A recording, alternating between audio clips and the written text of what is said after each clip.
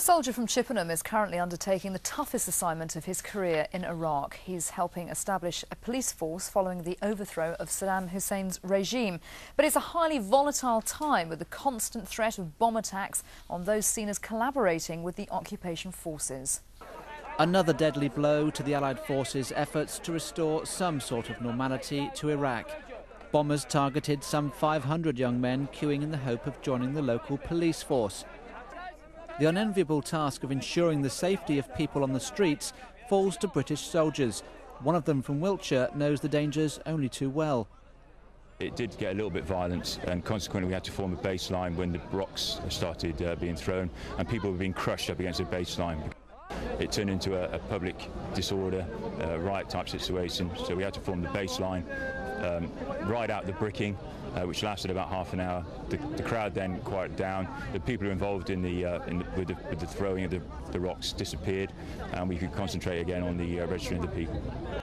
More than 300 officers have been killed since the new police force was established after the fall of Saddam Hussein's regime. And yet, here in Maysan province, up to 2,000 arrive every day seeking to join the police force for a basic monthly pay of about £35. They can stay here for as long as 5 days before they even reach the Labour Exchange front door. Not long ago, this man fought against Saddam's evil empire. Now he's chief of police in Maysan and keen to learn from the experts. His ambition, in order that the level of the Iraqi police should be a draw to the level of the British police.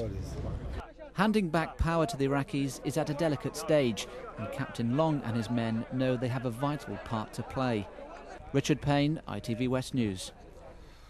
Now to a truly incredible story. Try and get your head around this one. Scientists at Bath University are looking to nature to help them develop an aeroplane the size of a bee. If they're successful, and they're pretty confident they will be, the miniature plane will be used by the military, but it'll also be used to monitor traffic and help in such things as fire and rescue operations. Just a few years ago, the idea of an aeroplane being built to the size of a bee was pure science fiction, but not anymore.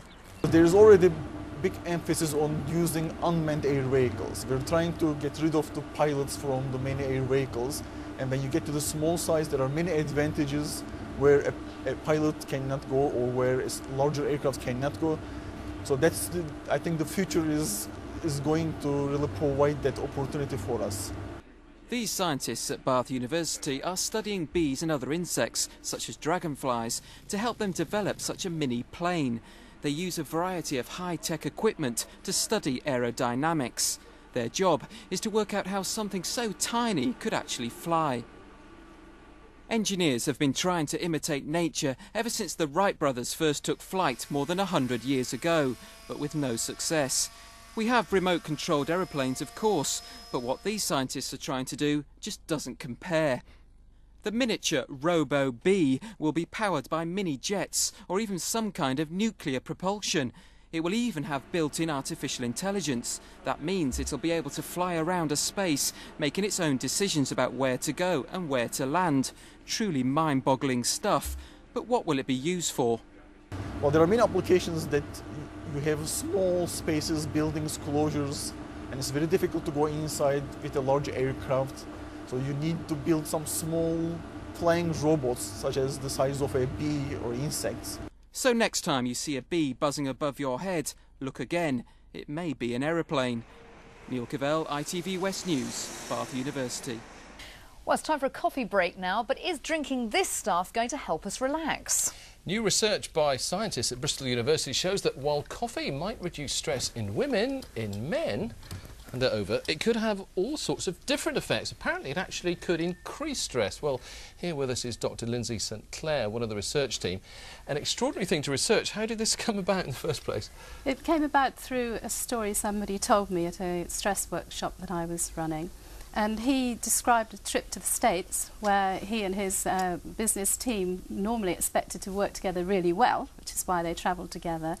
They'd only been there a short time and found that they couldn't make decisions, they were arguing and so on. Now that's men for you, I'm sorry, that's got nothing to do with coffee. I drink black coffee. Is that because American black coffee is full of caffeine and it does that to you? Well, that's what we set out to find out.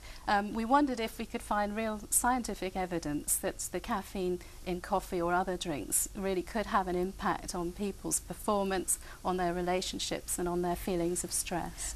Why does it only affect men? Because it doesn't have the same effect on women, does it? We're made of stronger stuff. I think so. But scientifically speaking, we felt that what was going on in our study was that the tasks we asked our participants to do belonged more to men. And so they were doing things like mental arithmetic and public speaking tasks. And we thought that the caffeine added to the pressure on the men in a way that it didn't for women. Briefly, does this mean, I mean, I drink just black coffee. I mean, is there an amount, seriously, that you should limit the amount of coffee that you have during a day if you're in a stressful environment? I think that's sensible advice, and it certainly depends on the environment around you. And so if you're somewhere where you're already feeling stressed, having additional caffeine may well increase those feelings of stress. Richard, no more coffee for you in the mornings, especially when you've got public speaking to do. Thank you. Dr. Lindsay Sinclair, thank you for joining us. Thank you. Now, a look ahead to the main news stories here and abroad. Over to Mark Austin and Mary Nightingale in London. Coming up on the ITV Evening News, the face of a man accused of serial rape and his unexpected defence. And if you've ever thought of retiring to that dream home in Spain, we've got a story to make you think again. Plus, the Brits find out who won. All that at 6:30.